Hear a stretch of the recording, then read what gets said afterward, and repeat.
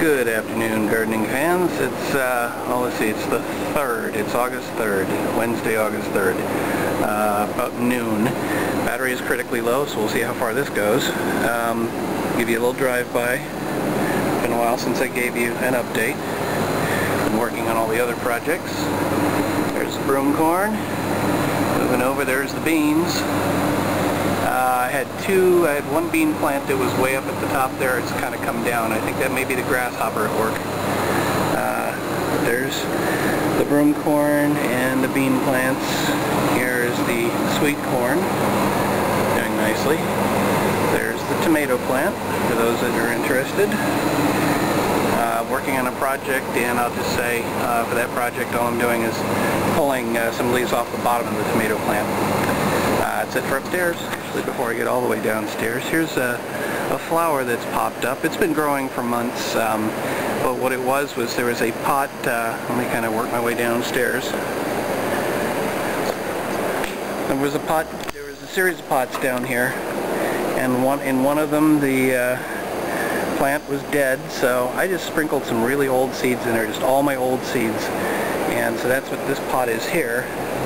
And apparently one of them was a zinnia, I think that's a zinnia, and it grew really tall. I mean, that's a good 6 feet tall to the flower. So maybe it was just sort of a freak of nature kind of thing, but beautiful little zinnia. Looks like there's some other flowers that are going to pop along the plant, so that'll be a nice little addition. Swing around here and give you the small part of the downstairs garden. We've had some losses, mostly squash plants. Here's what things look like here. Let me actually zoom back out here. Oops, back out. And the coyote squash is still surviving, but not looking great.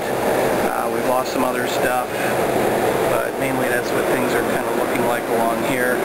Got a baby watermelon down here is doing okay, and the strawberries are doing okay. And then just to give you an idea, the other side, really all I need to do is show you. In terms of the big plants, there's only one left. So everything else has died over in that corner. I don't know what's going on with that, but that's where we are. Good afternoon. It's Thursday, August 4th. I just want to give you a quickie update. I'll give you a drive-by here. But I did find the reason why my bean plants are getting shorter and ending up with tiny little stems without leaves. And the reason, if I can zoom in here, look, just as the wind blows. I don't know how well you can see that guy up there, but I have a simple way of dealing with him. Hang on a second. Let's see if we can get this on. Sorry about all the movement. I'm going to switch hands here because it'll be easier. Alright, there we go. There he is. And we zoom out, it'll be less shaky.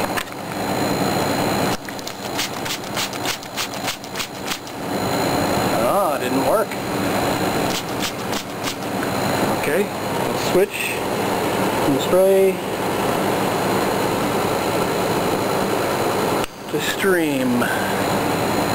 It's just water, folks. There he goes. Oh, he moved around.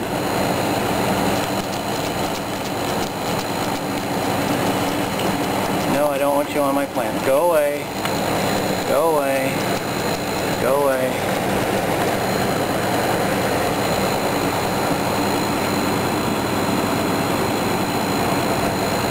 Saturated, but he's still hanging in there. Well, you get the idea. Wow, that's one really determined little bugger. It's taking quite a bit of water. I had to reload the bottle. He's still there.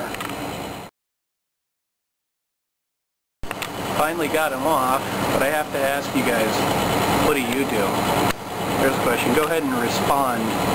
Send me a little feedback. Tell me, what do you do when you see an ugly looking grasshopper or whatever the heck that was? I took a still photo. That should be in there. But tell me what you do to get rid of these guys naturally. And now for something a little more positive. Here's the zinnia.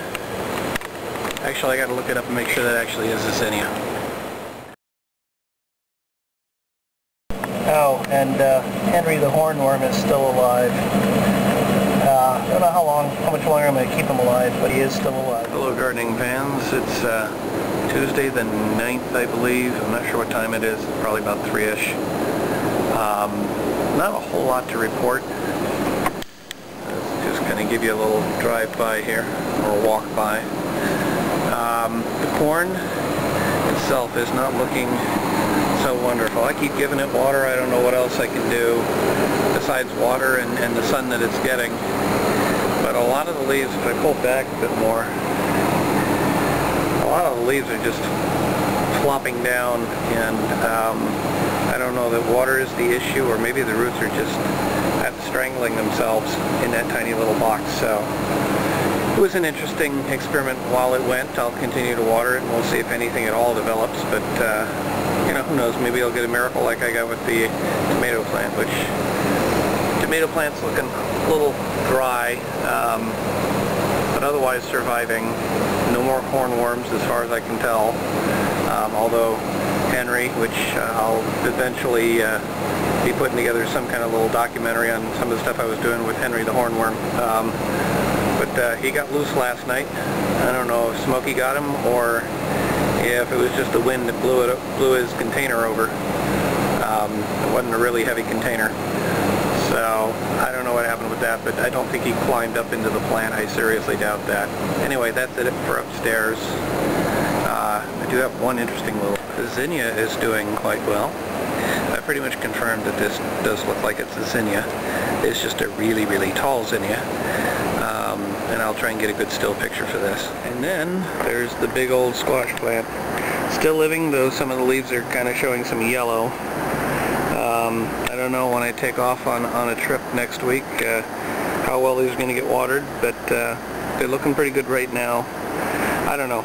A lot of the other squash plants have died, I think, just in the excessive heat. So we'll see. It was fun while it lasted. If I'm lucky, I'll get something off this plant. A little note on the trees that are up here. We've got the one, I don't know, sort of evergreenish one. And then we've got the other one behind it, which was supposed to be like a flowering tree. Was given to me by a friend. The seeds were given to me by a friend. I planted them. They didn't seem to be doing much, but it seems like in the last couple of weeks it's actually been kind of coming up, and it may be because I've got that what looks like a dandelion. Let me see if I can come back around. Kind of like a dandelion.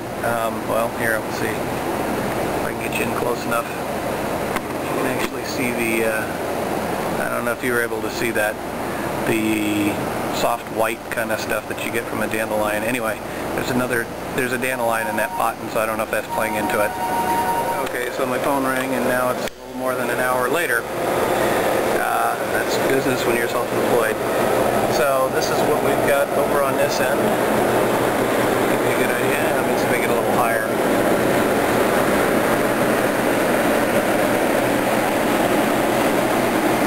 And that's what we've got. Okay, folks, it's Sunday, August 14th at 2:15ish. I haven't done much for updates, but let's see. Alright, well, a few days ago I was headed out somewhere, and I just happened to look over the wall, and this one plant just mysteriously just started to wilt. I've been trying really hard to give it a lot of water. I don't know what happened, but so that's pretty much everything on this patio is dead, so I'm going to clean it up today. And then we have this side of the patio. We've got the shelf. Things are mostly still alive, although I think we've got another squash plant that we've mostly lost. So I don't know what to say on that. I'm wondering if it's because we've actually had humidity that the squash plants are dying. And I'm going on vacation, so I don't know what's going to happen. I've got some pots down here which have collected with stuff that's died, and we've got the coyote squash coming up and around, and there's a little something interesting that's happened. I don't know how well you can see it, but I'll go inside and show you from the other side. So there we are, folks. This is what that looks like, and you can see how it's actually attached itself to the screen. The screen doesn't get opened off all that often, so that's what's happened. Now I'm going to have to separate it from the screen so I can actually get out there and clean things up. But that's it for today. Okay, I know I just said that was it for today, but here's a little follow-up. I came out and built a lattice you can kind of see. It's built just out of the little bamboo sticks. And I got a couple of things trained along. And we'll see if we do a little bit of recovering.